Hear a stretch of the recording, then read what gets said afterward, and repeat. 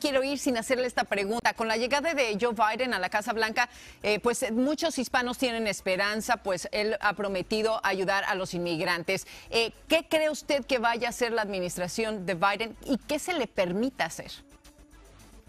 Y entonces se esperan que vengan cambios muy positivos. Ahorita el presidente electo Joe Biden va a tener el respaldo del Congreso, lo que quiere decir que muchas de las, digamos, promesas que quiere pasar, varias las va a poder hacer. Sin embargo, para ciertos cambios que son los más complejos, como una reforma migratoria, sí va a necesitar el apoyo de ciertos miembros del Partido Republicano.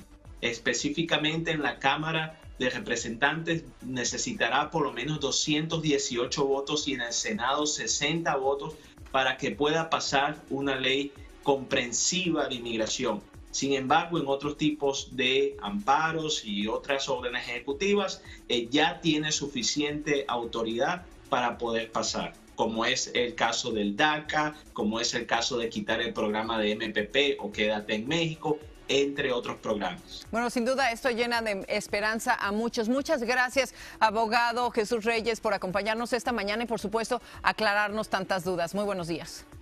Muy buenos días.